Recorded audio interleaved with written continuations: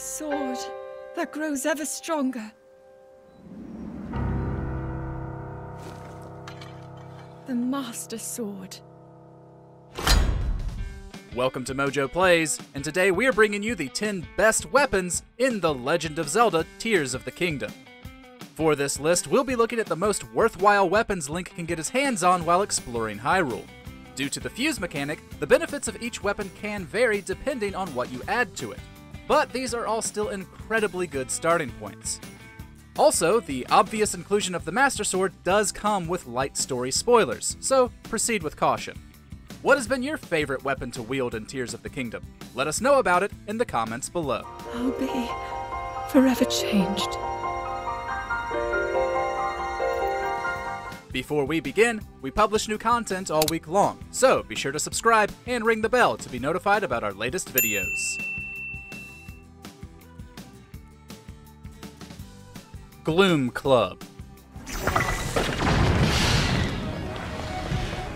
Link will come across several Phantom Ganons in Tears of the Kingdom, and they always drop good weapons. It's always worth grabbing the Gloom Sword, Spear, or Club, as they're some of the strongest pre-fused weapons you can find.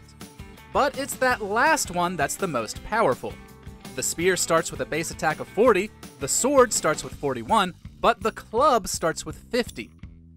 It comes with the drawback of inflicting gloom while you use it, but if you fuse it to another weapon, you'll get the extremely powerful benefit without the detriment. Unfortunately, its durability isn't too high. Still, that high base damage is definitely nice.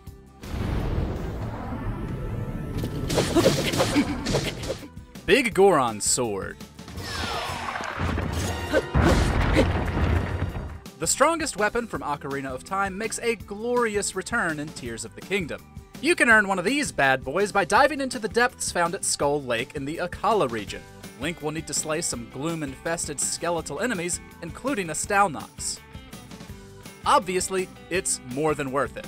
The Biggoron Sword starts with a base power of 36, which is definitely great, but it also has the highest durability of any two-handed weapon in the game. When it does break, you can repurchase it through a bargainer statue, or, if you have one, just use Young Link's Smash amiibo. Also, we highly recommend fusing two together.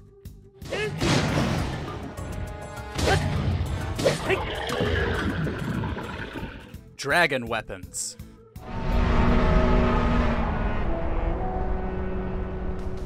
Elemental weapons were brought back for Tears of the Kingdom. Being able to electrocute, freeze, or set fire to our enemies never gets old. But if you really want to mess them up, you'll need some dragon parts. Farming these parts can take some effort, considering each dragon's spawn location, route, and hazards. You'll also get a different resource depending on which part you hit. Scales, claws, and fangs are fairly strong fuse materials, but it's the spikes and horns that add elemental damage to a weapon when fused. Horns are the strongest, giving weapons a plus 26 to damage on top of that. Additionally, parts from the new Light Dragon will have weaker attack but heal Link with every hit no matter which part you're using.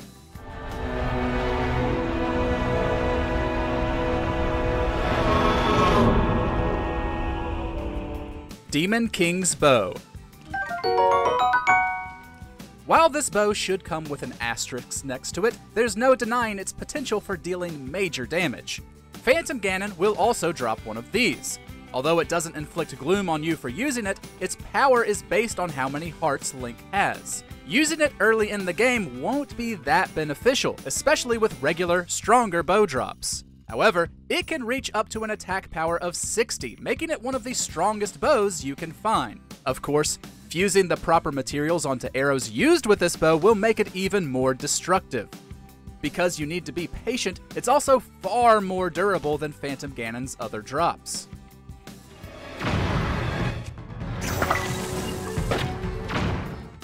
Scimitar of the Seven.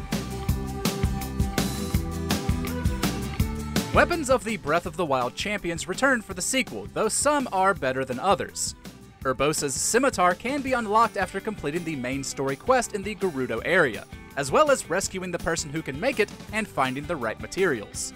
Scimitars are all naturally light, allowing you to hit faster than many other one-handed weapons. This one is naturally the strongest, with a base attack power of 28.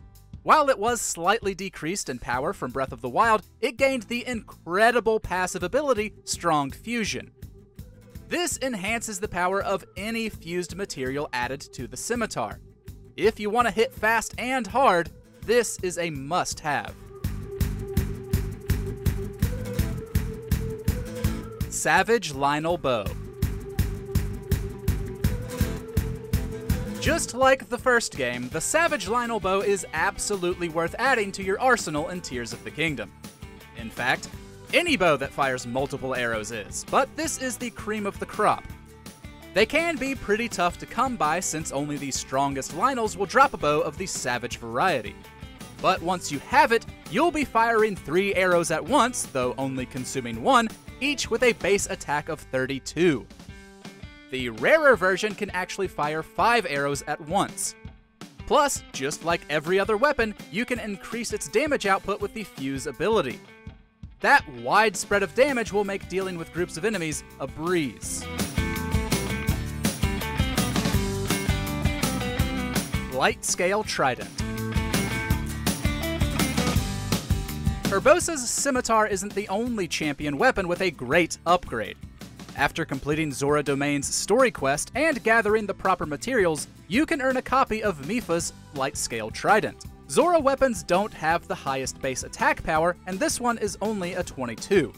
However, the Zora weapons have a pretty broken passive ability called Water Warrior, which doubles a weapon's attack power when wet.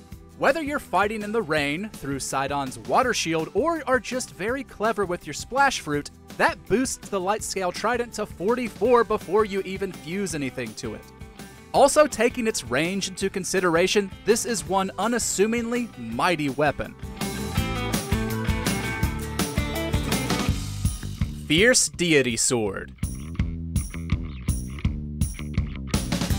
To earn this powerful blade, you'll first have to find the Fierce Deity armor. The location of each piece is given through a side quest concerning the famed bandit Misko. You also have a chance to receive it through using the Majora's Mask Young Link amiibo. But once you have the set, and return to the Cephla Lake Cave in Akala, you'll get the sword. With a base attack power of 38, you can understand why it's worth tracking down. By itself, that power can easily put down all of the basic enemies.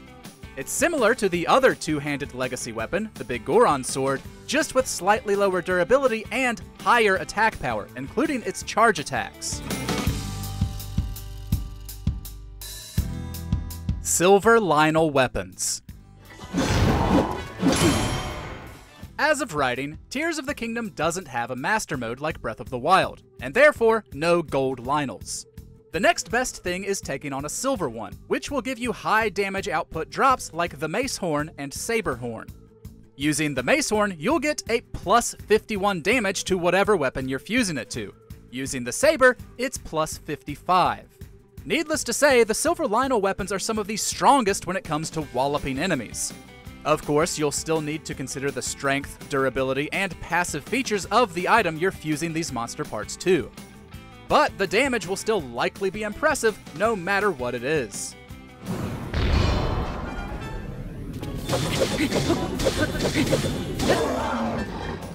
Master Sword.